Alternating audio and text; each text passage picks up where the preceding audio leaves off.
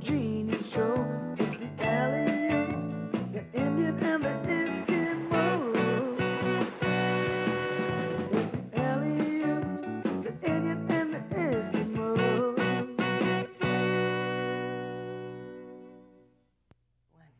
Hello and welcome to Heartbeat Alaska Native News and Native Information. I'm Jeannie Green. Thank you so very much.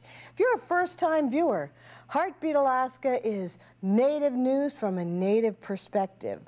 We travel to remote villages across the north and mirror the lives of the people that live in those villages.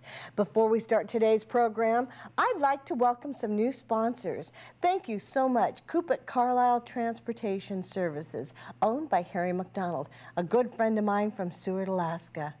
Yakutat Carlisle Transportation Services is Alaska-owned and managed. They have over 400 people working for them, and they are either the biggest transportation services in the state or one of them, and we're very proud of you, Harry McDonald, and we thank you for making Heartbeat Alaska possible. On today's program, we travel to beautiful Yakutat, Alaska, and when I mean beautiful hearts. My mother was telling me that when she was a young girl going to school in Wrangell, Alaska, she didn't have a prom dress. And one girl from Yakutat, Alaska lent her one, and it wasn't just a regular dress, it was the most beautiful dress. And that reflects the heart and soul of the people in Yakutat. You're gonna love the show. We're gonna meet bears, we're gonna see some of the world's biggest glaciers, a lot more than that coming up on today's program. Heartbeat Alaska is pleased to announce a brand new official hotel. We're brought to you now by Millennium Alaskan Hotel, the official hotel of Heartbeat Alaska. And Heartbeat Alaska is also brought to you by Frontier Flying Service. Thank you, Frontier, for getting Heartbeat Alaska airborne. Heartbeat Alaska is brought to you in part by Brown's Electric Lighting Gallery. Thank you, Brown's Electric, for your generous support of Heartbeat Alaska. We've been covering businesses, families, and individuals since before Alaska was a state. And we'll keep doing it until the glaciers melt on Mount McKinley. Primera Blue Cross Blue Shield of Alaska. We're here. We're with you. Heartbeat Alaska is made possible by Yakutat Carlisle Transportation, your full-service transportation and logistics company. did you know that Yakutat, Alaska is the smallest community in America that is served by a major airline? Also, did you know that it is the northernmost Tlingit village in Alaska? Yakutat, Alaska has many fascinating facts associated with it. Let's learn all about it, okay? Travel with me now to beautiful Yakutat, Alaska.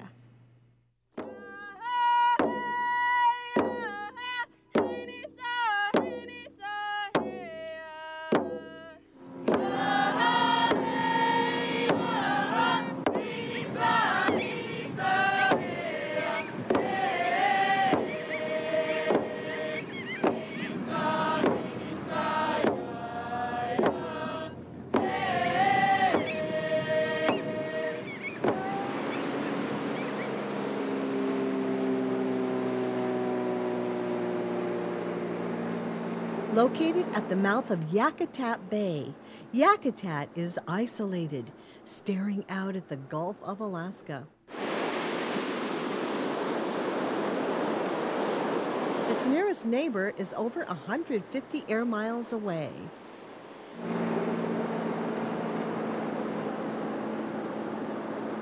Yakutat means the place where the canoes rest.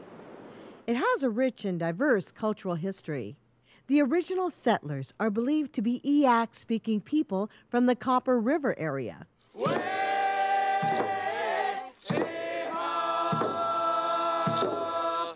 the early 1900s, as Western culture and influence spread throughout Alaska, many of the traditional ways were restricted or banned outright. But in 1955, the elders of Yakutat moved to restore their dancing and potlatches and their language. It was just fortunate that in this area they started that early, because they sat down and had a meeting there in the A&B hall, and they said it is enough that the missionaries came and told us that we could not dance and we could not do our potlatches. And then the Bureau of Indian Affairs said we could not speak our language. And so the men got together, and these old-timers, and they said, well, we want to teach our younger people before we leave. And this is what they did. They took all the younger people down there, and they'd sit down there and teach them the songs.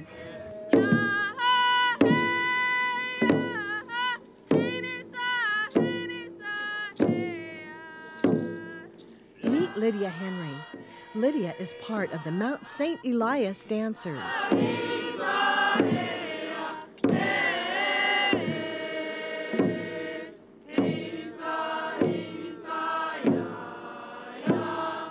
Lydia and her younger sister are the last of the Thunderbirds in Yakutat.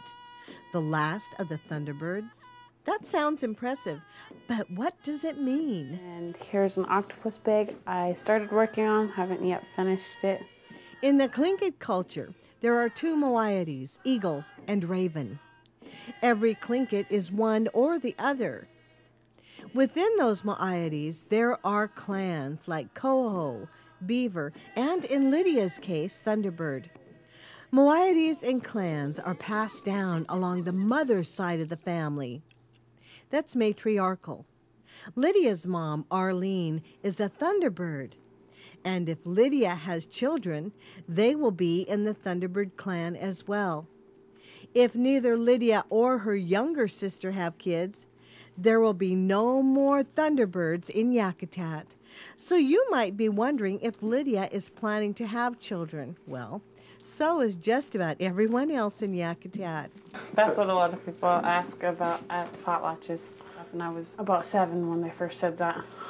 My mom would get up and say, you know, we're Thunderbirds and stuff, and I was the only daughter at the time, so they asked me if I was going to carry it on and have a whole bunch of kids. It's okay, so you're 7 years old. What did you say? No. I wasn't thinking about kids. I was still a kid yet. Lydia plans to go into the military and maybe become a lawyer. She also plans to come back here. Because it's my home and I still love it no matter what goes on. And hopefully everybody that planned to get good jobs when they're older will come back and make this an awesome community.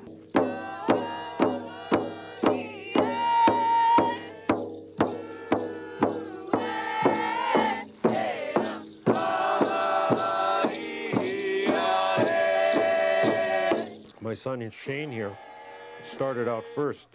Lloyd Brown and his sons are also in the dance group. At a young age. And then my other son Tim started out. My son David started out, and then they got the box drums, and they needed somebody to work the box drums, and I got involved by, you know, beating on the box drums. As a young child, I used to go to the A&B Hall there and with my grandmother. I was raised by my grandmother. And I used to go down there with her and used to watch them, and pretty soon eventually got involved with it. And that kind of faded out, and they're just more, you know, more recently starting to bring it back in. In the Brown home, Tlingit culture is all around. This piece up here is Tana. It's not really from here. It's something that I bought from the store, but it represents the type of stuff that we had here before. It was the ways of money, you know, and they had various different sizes and stuff like that. And the bigger ones had more value. The smaller ones, you know, had different value and stuff like that. So here's the one that I am working on. Started to carve it, and it's a long ways from being finished yet. David Boxley He came up here and he started showing us how to carve these. I just haven't really finished mine. Here's my son Shane's here. Well, when we first got these is made of alder wood, and they were just big blocks that looked like a little tree.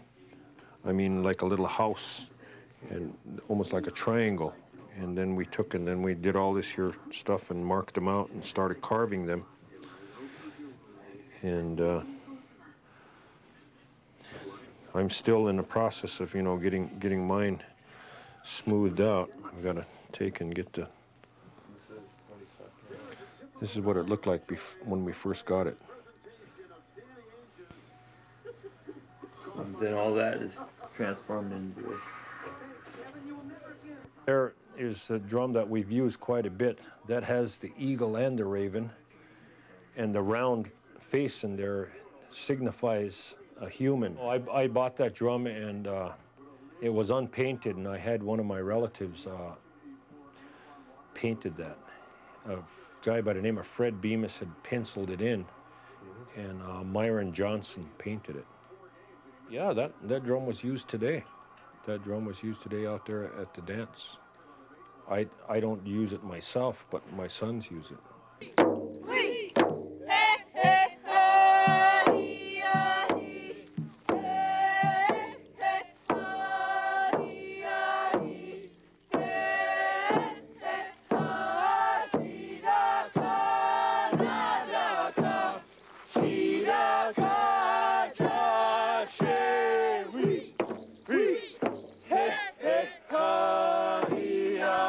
Seeing them dance, you know, I mean, there's a lot of pride, you know, I mean, sometimes I stand back and when I wasn't dancing or involved with them, but, you know, just more or less, you know, going to the practice with them, making sure they got to the practice, and I was wishing that, you know, back when I was a child that I continued on, and then to see my kids get involved in it, you know, it just brings back good memories and a lot of strong pride.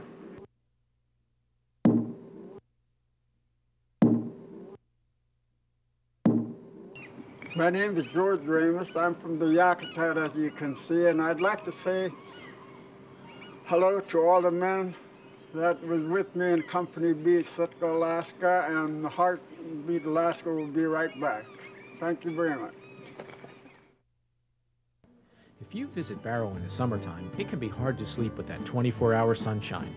So, the King Eider, Barrow's newest hotel, does everything to make your stay quiet, relaxing, and worry-free. Don't worry about a cab. The King Eider is a short walk from the airport. Need to get around town? No problem. The King Eider rents cars.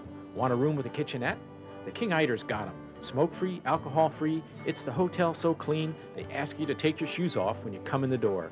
The King Eider Inn, Barrow, Alaska.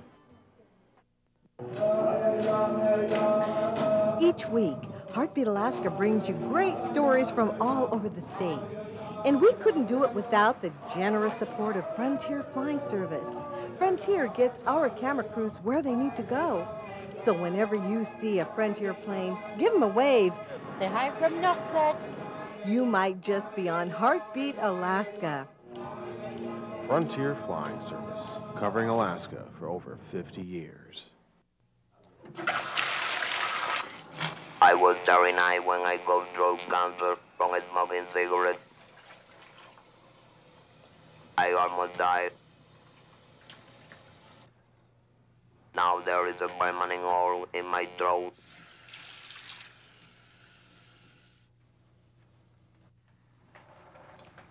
Nothing will ever be the same again. Not even the simple thing.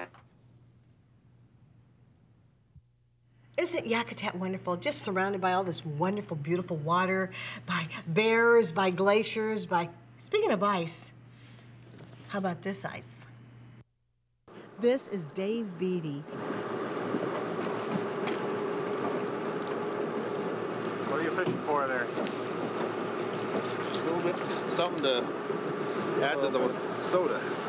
He's lived in Yakutat all his life. Today, he and some friends are out with this character. Here, let me turn on this high-tech equipment. And it takes several of these machines to get all this down, too. Jeez, there you go. It's like Star Trek. 52, St. Elias, channel 16, please, 752. Mark Sappington is the owner of the Yakutat Charter Boat Company. Normally, he'd be guiding sport fishermen, or sporties as the locals call them. But today, he's relaxing with friends. They're heading up to the largest tidewater glacier in North America, the Hubbard Glacier. On the way, the fog that is so common around Yakutat slides in. A bunch of ice here in front of us again. So what's the technique for getting through ice like this? Go slow. Go slow and avoid the big ones.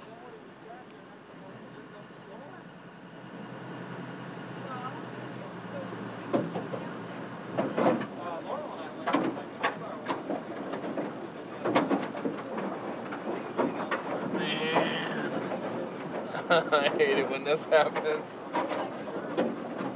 We're about to come to a stop, but hang on there.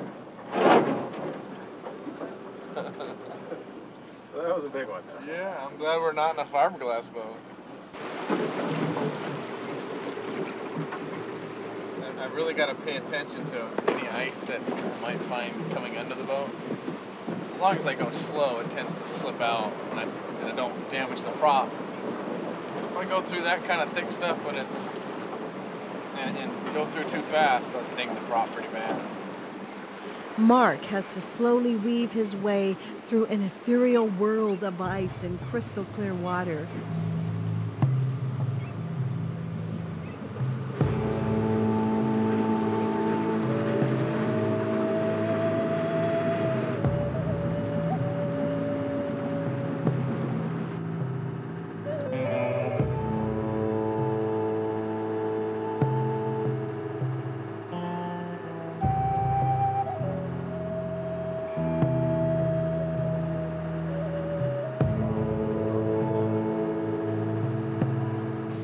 The group begins to wonder if they'll be able to see the glacier at all.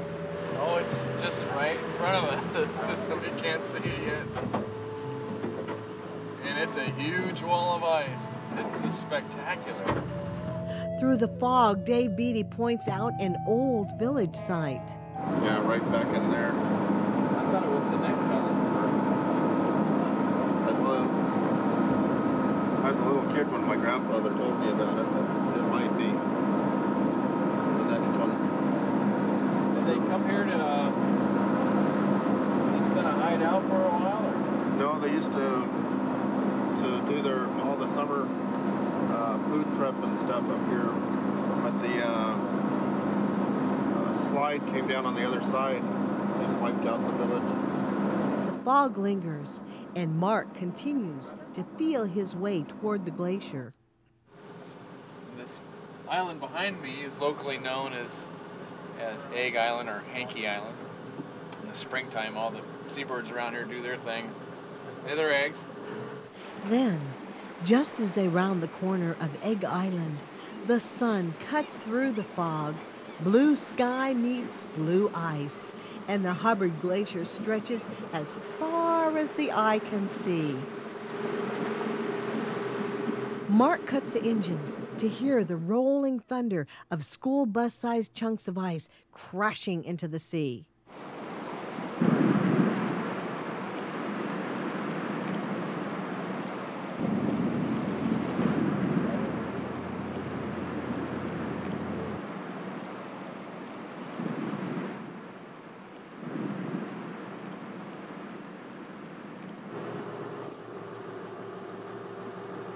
Look at that bird taking that ice for a cruise there.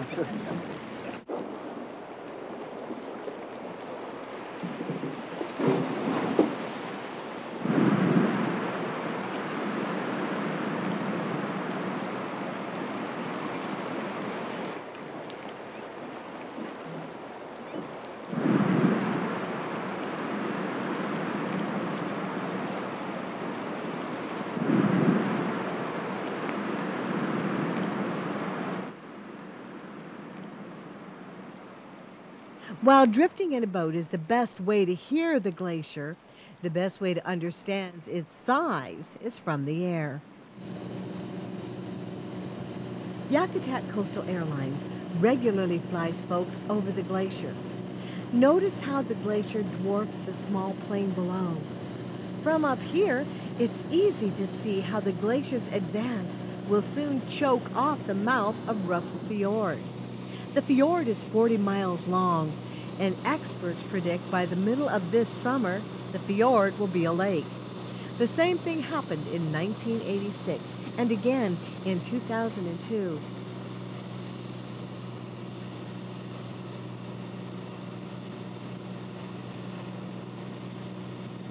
The trees you can see by the shore were killed the last time water backed up behind the glacier. Residents here worried that the floodwaters could rise again this year. While this town isn't in direct danger, floodwaters could change the course of Situk River, considered one of the best steelhead rivers in the world. The sport fishermen who come here support the local economy.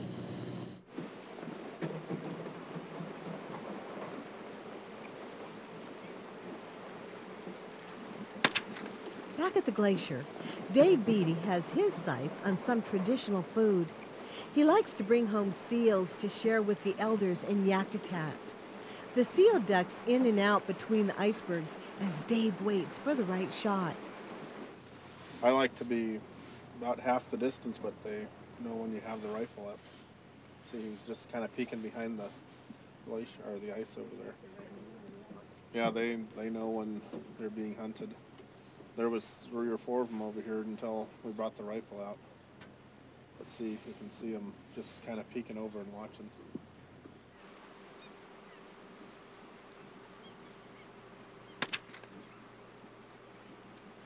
Well, I guess it's Seals 1, Dave Beattie 0 for today.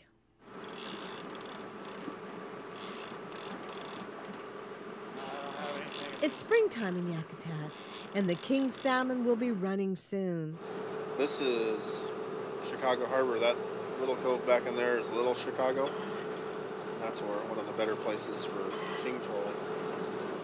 On the way back to the village, the crew decides to try their luck at trolling. Dave Beattie just watches. Not for me. This is the most boring way to fish.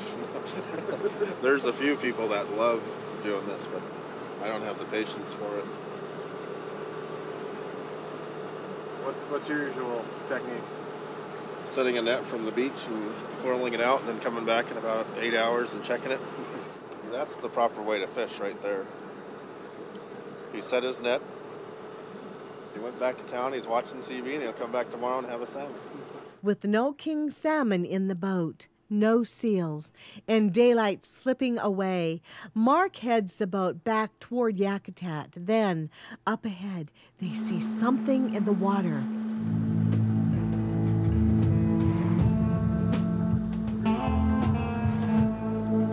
You gonna make it?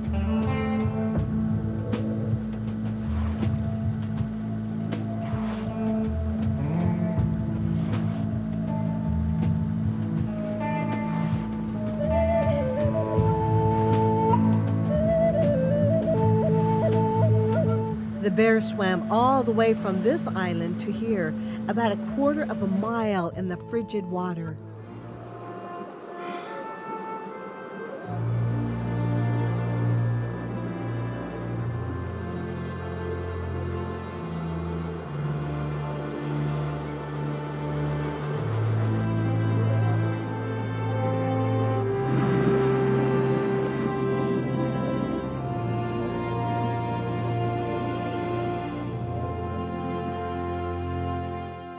It's been a day of fog and ice, thundering glaciers and elusive seals. As evening falls, a boat full of memories heads home.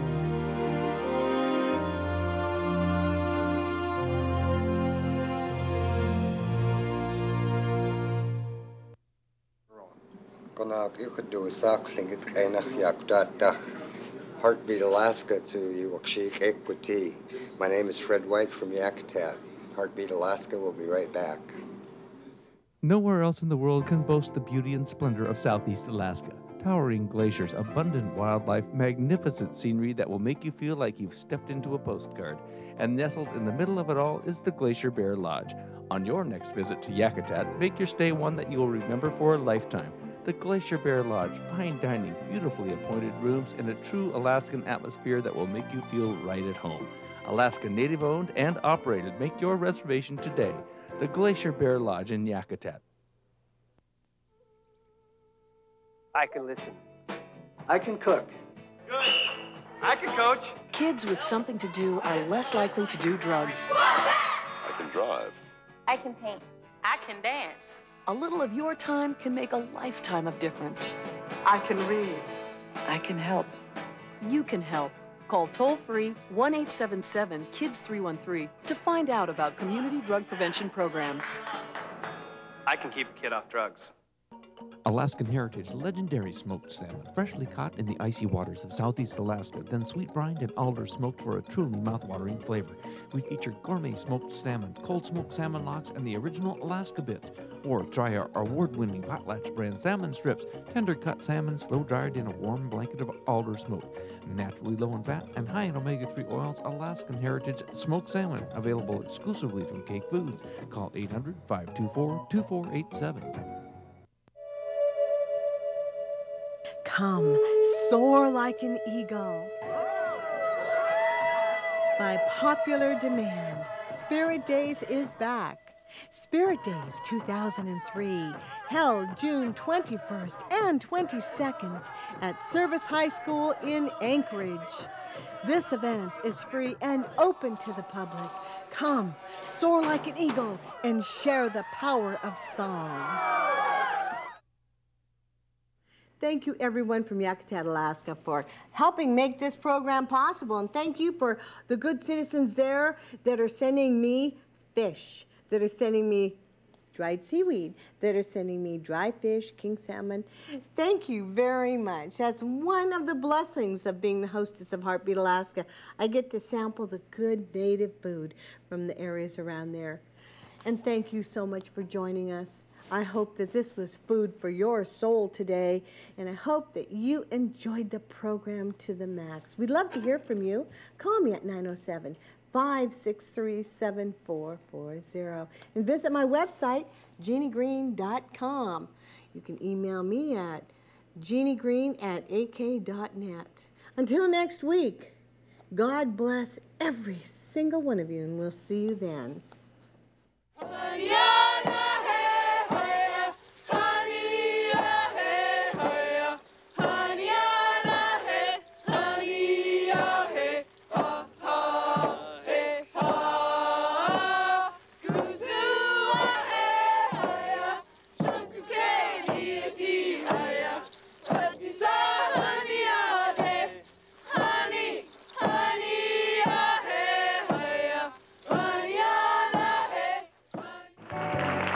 See ya.